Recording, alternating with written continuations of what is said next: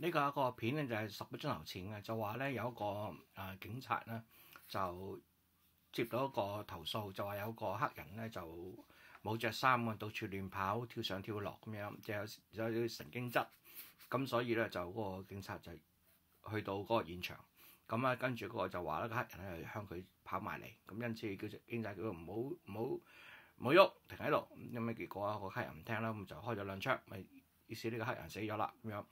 咁一個咁神經失常嘅表現係咪應該係一個被殺嘅理由咧？咁我唔知啦。我有將條片咧就播喺呢個後邊，咁大家睇睇啦。咁咪就至於嗰個來源咧，我都會放喺個 description 嗰度。Officer involved shooting. First, this exclusive video shows the naked man minutes before an officer shot and killed him. Channel 2's Darren Moore is live in DeKalb County at the apartment complex where it happened. And Darren, we now know the man's name. And Fred, late last night, DeKalb County Police identified the man as 27-year-old Anthony Hill.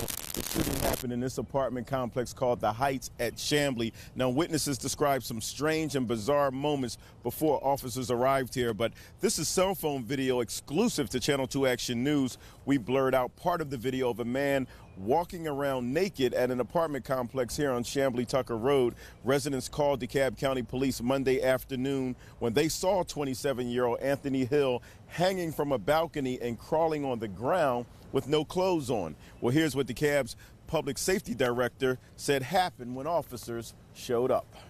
It observed a nude male out in the parking lot.